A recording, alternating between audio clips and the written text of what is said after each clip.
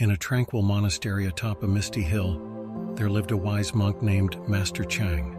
He was known far and wide for his deep understanding of meditation. One sunny morning, a young and eager disciple named Kai arrived at the monastery. Kai had heard of Master Chang's reputation and had come with a burning desire to learn the art of meditation. Approaching Master Chang's humble meditation chamber, Kai found the monk seated peacefully on a cushion.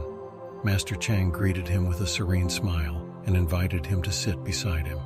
"Master Chang," Kai began, "I have come to learn the secrets of meditation. Please teach me." Master Chang nodded and said, "Let us begin, Kai.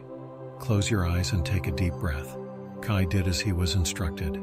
"Now," Master Chang continued, "imagine you are standing by a bustling riverbank. The water flows swiftly, and the noise of the rushing water fills your ears." Kai nodded, picturing the scene in his mind.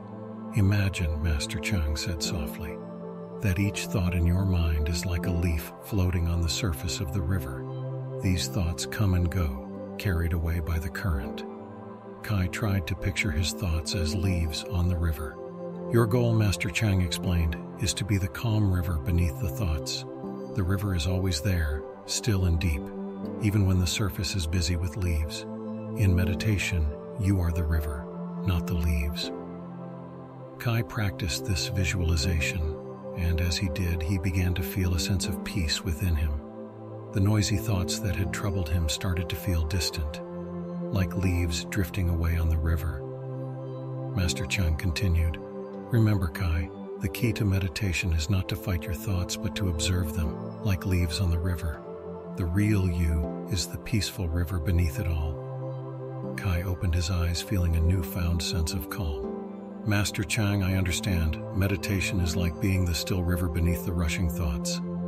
Master Chang smiled, his eyes filled with pride. "Exactly, Kai. With practice, you'll discover the infinite stillness within you, a place of peace that can wither any storm of thoughts." From that day forward, Kai diligently practiced meditation with the guidance of Master Chang. He learned that, like the river, the stillness within him was always there, ready to bring peace and clarity amidst life's busyness.